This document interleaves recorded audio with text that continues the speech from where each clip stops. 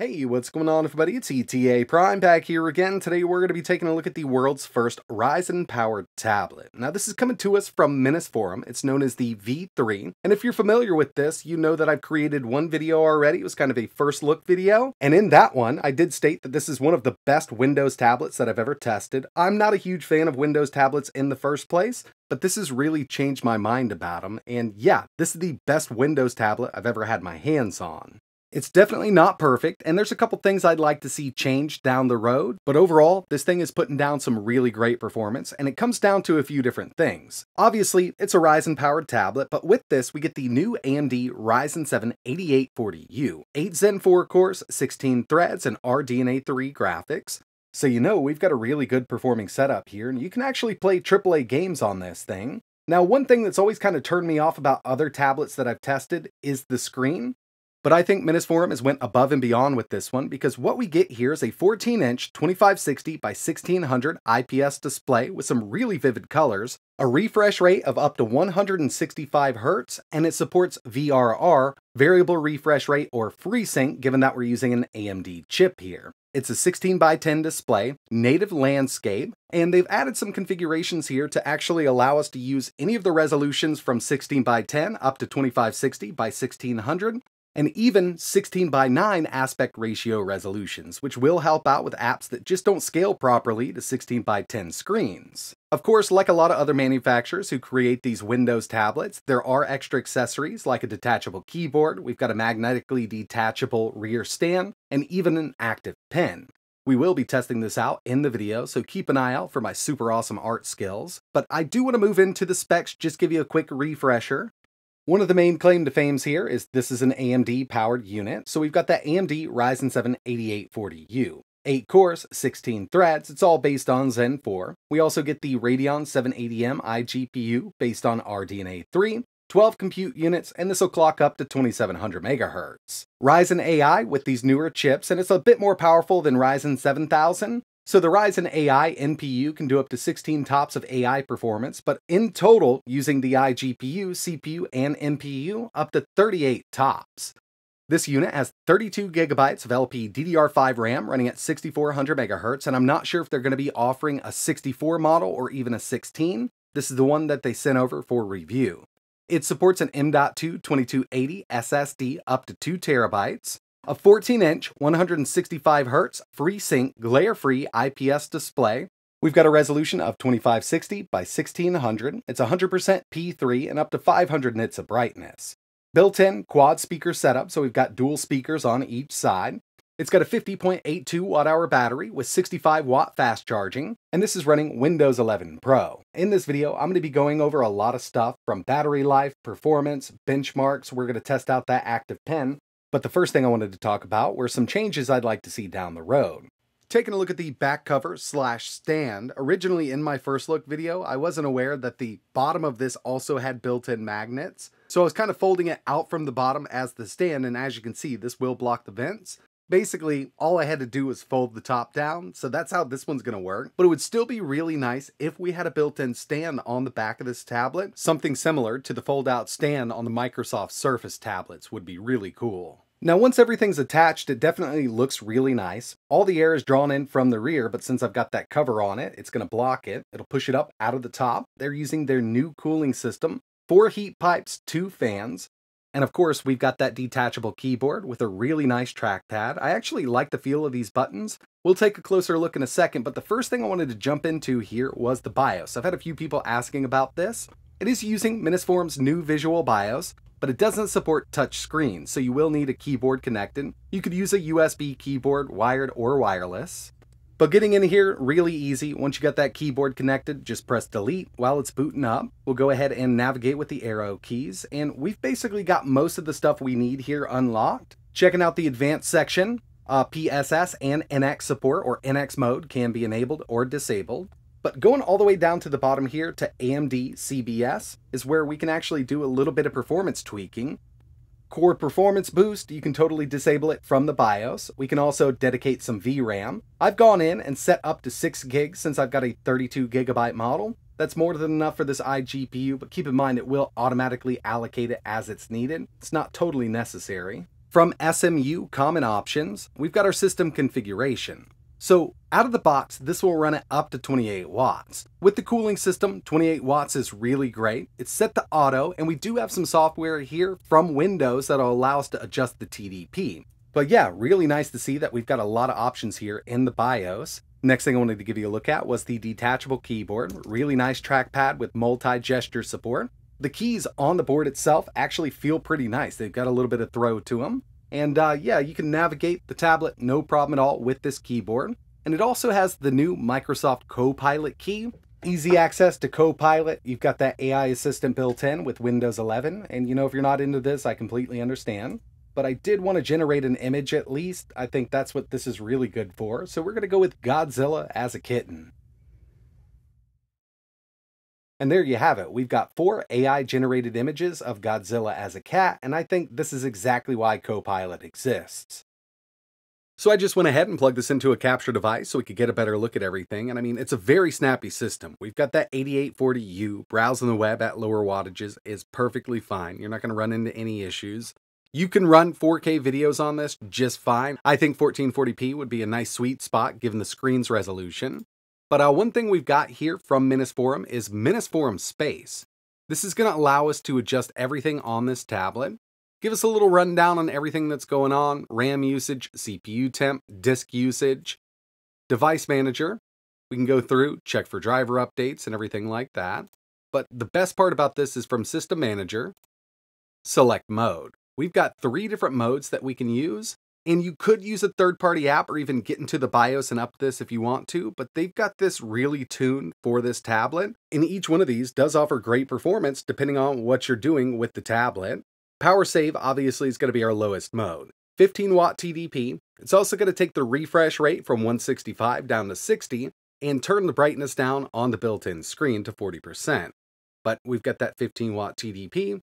Not bad at all. This is what I've been using for browsing the web, watching 4K videos, and even playing indie games. Power balance, we'll take that up to a 22 watt TDP while plugged in, 18 on battery, 60 Hz refresh.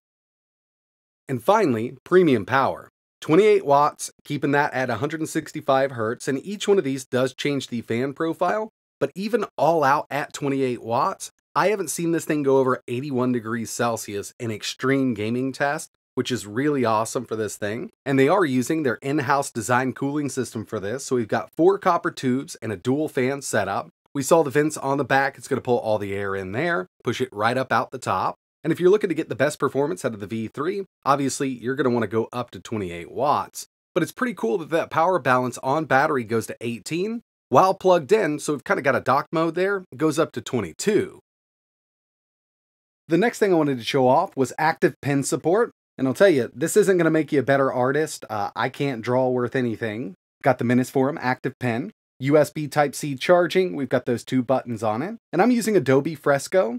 So just taking a look here, we can go with the wide line, just kind of right on the side there, put a little bit of pressure on it. Or if you want to get that really thin line, just take it really easy. And I don't want to make anybody jealous because I'm such a good artist, but I did want to show off some of my drawing skills here.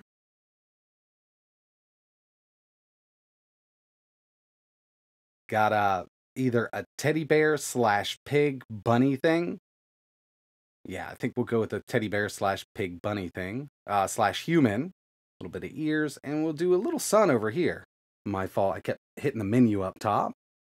But yeah, active pen support working really well on the V3. And you know, if you're looking to become an artist like me, then this is kind of a must-have product. The next thing I wanted to take a look at were some benchmarks that I ran on the V3. When it comes to Geekbench 6, single core 2,467, multi 11,027.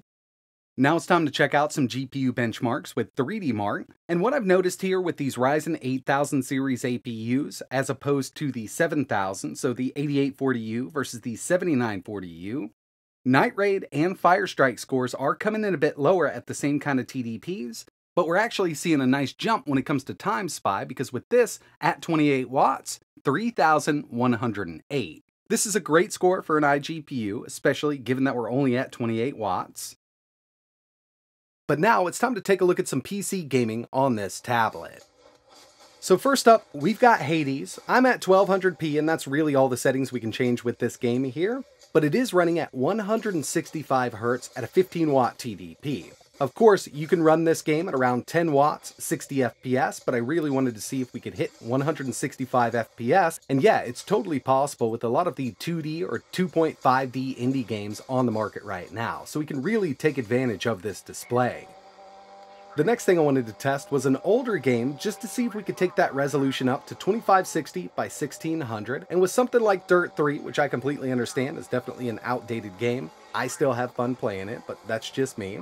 We're at 2560 by 1600, high settings, and we're getting an average of around 74 FPS.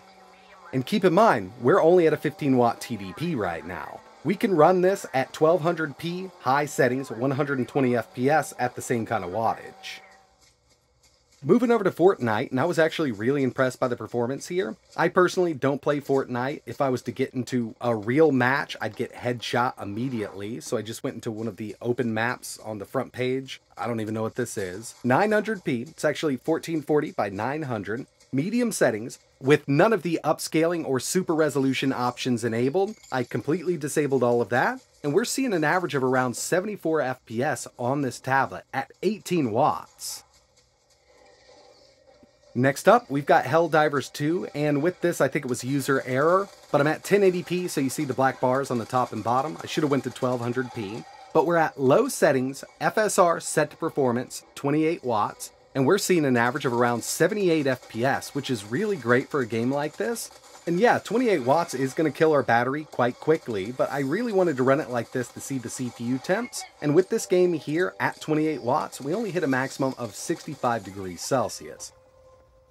I've been going back to this since the show came out, and I can't wait for the new update to Fallout 4, but this is basically OG Fallout 4 for PC, 1080p, medium settings, 28 watt TDP. Seeing some good performance, and I suspected we would. The game is, what, 8-10 years old now?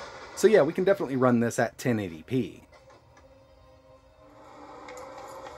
And the final game I wanted to test here was Cyberpunk 2077. You can take the TDP up on this, run it at 28 watts, 1080p, or 1200p low settings, and see some really good frame rates. But I wanted to take it down a bit just to see if we could do 18 watts, and it's not bad. We're actually seeing an average of around 71 FPS, 800p low settings at an 18 watt TDP. So far, really impressed with the performance the V3's putting out for PC gaming. But of course, one of the big questions here is going to be battery life on this unit. We've got a 50.82 watt-hour battery, and we've got 3 different performance profiles that we can use. For this first test, we're in power save mode, so it's a 60 Hz display, 40% brightness on the screen, 15 watt TDP. First test here, some YouTube video playback. I've got the video at 1080p, hardware info is on screen, and total battery draw is anywhere between 7.4 watts up to 8.6 watts. Kind of fluctuates in between there. So I let this run for a little while just to get the averages on this video playback. And I basically did the same with PC gaming because I think that's going to be a big draw for a lot of people out there. I know there's handhelds and laptops on the market, but there are people who do want a tablet to game on, and this thing can definitely do it. Cyberpunk 2077, 15 watt TDP. You can see our total battery draw on screen is anywhere between 27.4 up to 28.9. I've got hardware info in the back, which will give me the average by the end of this. Running these tests for about an hour each, video playback, gameplay, 15 watt, 18 watt, 28 watt. With all of the tests that I've done, we had a 60 Hz refresh rate, 40% screen brightness, Wi-Fi, Bluetooth on. Video playback and web browsing are something that people are going to be doing a lot on this, and all of that can be done in the 15 watt mode. 1080p video playback from YouTube, we're looking around 6 hours and 25 minutes of runtime out of this thing. Web browsing does pull a bit more. I averaged around 12.7 watts from the battery, looking at around 4 hours of runtime. And of course, when it comes to gaming, I did want to test in each mode. So at 15 watts, pulling around 28.4 watts from the battery. That's an hour and 45 minutes. Not bad, and there's a lot of stuff we can run on this at 15 watts.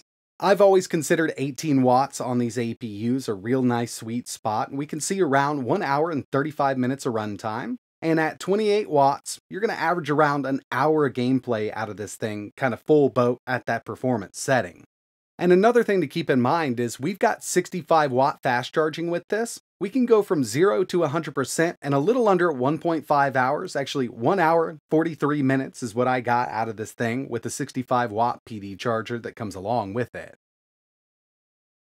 Personally, I'm really loving the new Minisforum V3. It's definitely not going to be for everybody, but I'm really glad that we have that big, beautiful screen, especially with VRR. Having that really high refresh rate is great for video playback. Of course, we can run some indie games at 165 Hz on this, which was pretty impressive.